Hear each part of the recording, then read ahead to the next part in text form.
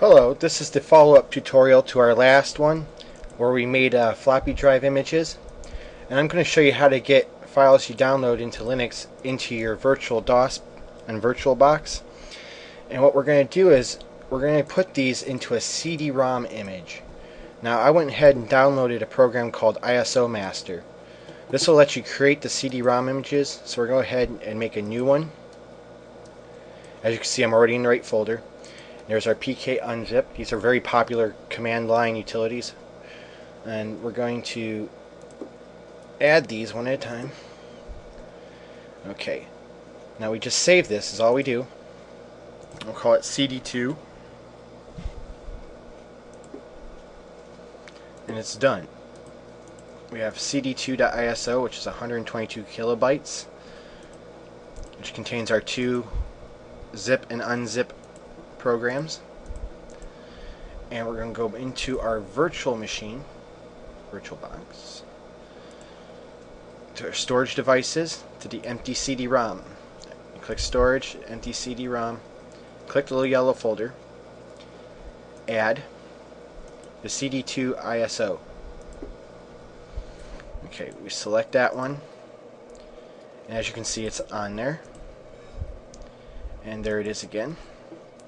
Now, I had to get you have to get a CD-ROM driver for DOS. So I got MSCDEX. It took a while to locate it. So, when you boot up now, you can see it's loading the CD-ROM driver. Check our directory. Okay. Now we use the directory star.exe, which means wildcard exe, list all executables /w for widthwise, and displays them side by side. And we don't have our zip and unzip programs in here, so we're going to go to our CD-ROM archive we just put on there, and there's our unzip and zip utilities. So we're going to copy these to C, copy wildcard .wildcard. That means all files, to C drive. They're copied. Now we go back to C drive, directory, and we're going to list all executables widthwise again. And you can see we have our pk-unzip and pk-zip.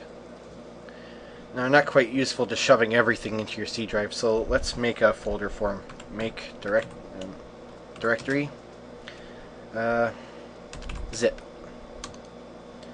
directory wildcard dot, no extension for directory listings, /widthwise, and as you can see, we made our zip folder, and we're going to copy pkzip.exe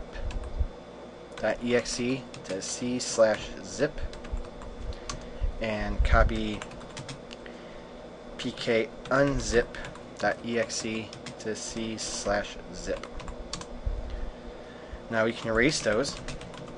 Erase pkzip.exe and erase pkzip.unzip.exe.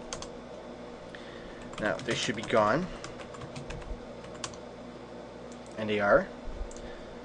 And we're going to list our directories again. It's still there, so go cd zip, change directory to zip, directory listing, and there we go. It's all set to use and organized correctly, so we'll be able to unzip and zip archives.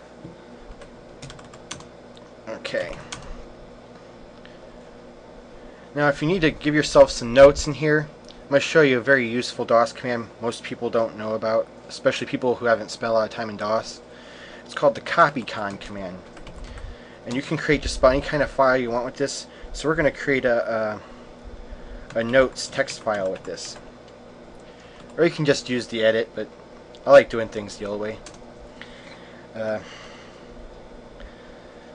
Zip file, zip applications in zip. Press F6 to get the end file. We made ourselves a text file. There's our no set text. If we edit it,